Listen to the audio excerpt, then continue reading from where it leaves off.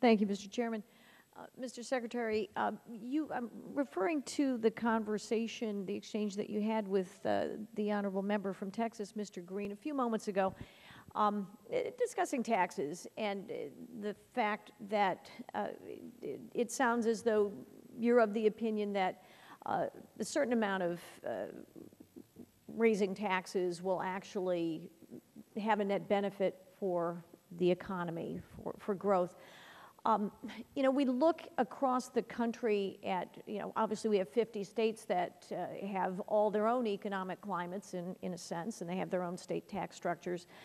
Can you point to an example among our states in which a higher tax structure or heavier tax structure has resulted in greater economic growth in those states vis-a-vis others with lower tax structures? Excellent. I think I can give you a better example, which is that it's not exactly true, but basically what the President is proposing is to return the effective tax rates that the richest Americans pay to the level that prevailed in the second half of the 90s. And we have a great national experiment of how well the American economy did in that context. And that was a period of enormous growth for the American economy, very high rates of private investment growth, productivity growth, very profitable time for American business and individuals.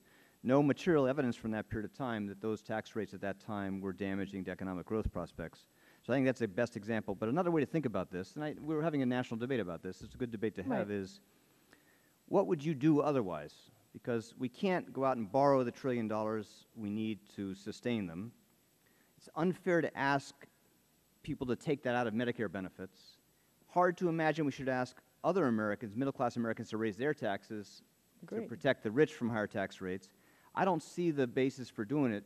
Can't meet the defense needs of the country, really realistically, with those tax rates for the richest Americans. So it's that reluctant conclusion and the evidence from the 90s that we think it's better than the alternatives. Well, I would say, Mr. Secretary, with all due respect, res ipso loquitur. You know, we don't have an example among our states that suggests that higher taxes work. I agree with you. We have a tremendous challenge that faces all of us. But I think the solution that meets with praise from both sides, because you know, certainly I'm one of those who wants very much to work with you and with all of our colleagues, is growth. If we, I don't, as a Republican, I'm not against greater revenues for the federal government, but I am against higher taxes. We need to grow revenues by bringing more participants into the tax structure. And of course, we've just hit a milestone, as you know. Our corporate tax rate is now the highest in the developed world. So I think that, I hope that the administration is giving careful consideration to the budget proposal that Chairman Ryan is introducing today that does reduce substantially those tax rates. I know the administration has talked about reducing corporate tax rates and making the tax code fairer and flatter. And I thank you for that consideration.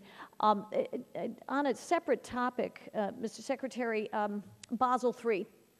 You know, of course, we have, you referred to, of course, to restructuring of banks in Europe, bank reforms in Europe. Basel III obviously is going to affect our banks as well in various ways.